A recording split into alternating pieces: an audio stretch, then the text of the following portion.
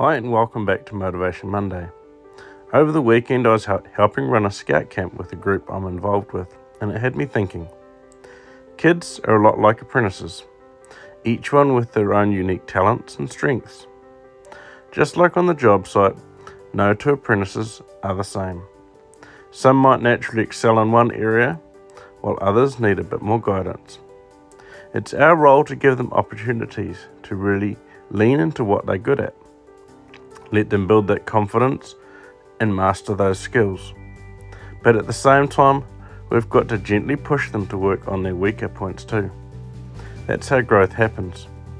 Think about it for a second.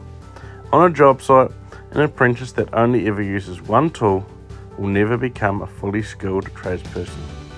It's the same for kids. We guide them, encourage them to challenge themselves, and they'll find strength where they least expect it. That's where they start building resilience, creativity, and a real sense of pride in their progress. It's not about perfection, it's about progress.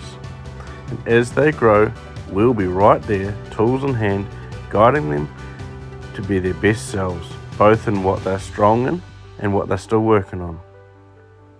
So embrace today to its full potential and be blessed to be blessing to those around you.